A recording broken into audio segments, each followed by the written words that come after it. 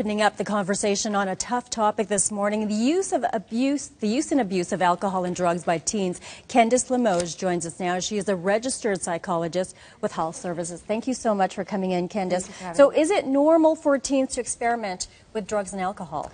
Substance abuse for teenagers is certainly a problem that we're aware about, and what we want parents to be clear and understand is that it's not uncommon for teens to experiment with drugs and alcohol, but that when substance abuse is an issue, we want parents to know that often kids are in emotional pain and they are trying to either escape or get away from that. And some of those things could be if a teenager is depressed or anxious, or if they're feeling very, very lonely or experiencing conflict at school or at home. Those would be reasons or motivations that they may use and abuse alcohol or drugs. So as a parent, when should I be aware of this behavior? When, should I find it in the room, or would the child approach us? Probably not. So there's a few things that we suggest parents do. First and foremost, we want parents to be observant of their children, and so to take an active role in their teenagers' lives. And what that looks like would be parents who are aware of their child's behavior patterns, which would be school attendance and school performance, their eating and sleeping, as well as the nature of their relationships, how they're spending their time, any change in friendship groups. And so being observant of your child is important.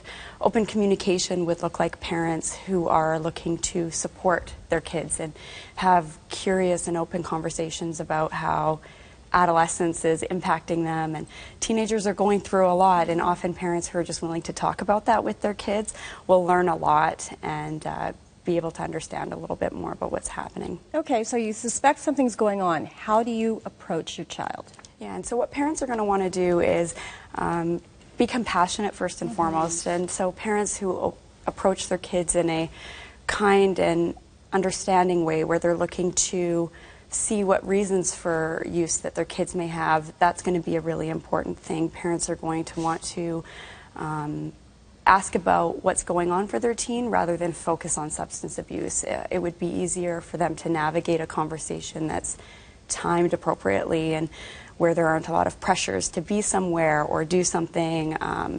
A neutral conversation where a parent can be pretty casual and not worked up and not in a state of high excitement over the issue of what they're worried about would be important. Exactly. There's probably a lot of emotions that go on.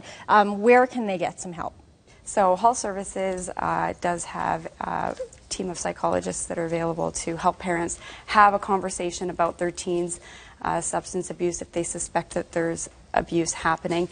Parents who would be seeking help would be because they've noticed that their teen is deteriorated and functioning quite a bit. So we would see a decrease in school attendance and performance, how they're spending their free time, and concerns for how their teen is functioning in everyday life in a multitude of areas rather than just one or two.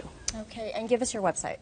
It is www.hallservices.ca. Thank you so much, Kendice. And you can contact them at their website for more information, 403-589-1865, or email them at psych@hullservices.ca. Also, don't forget to pick up the latest edition of Calgary's Child magazine. It stands at various places in Calgary. You can also like them on Facebook and follow them on Twitter.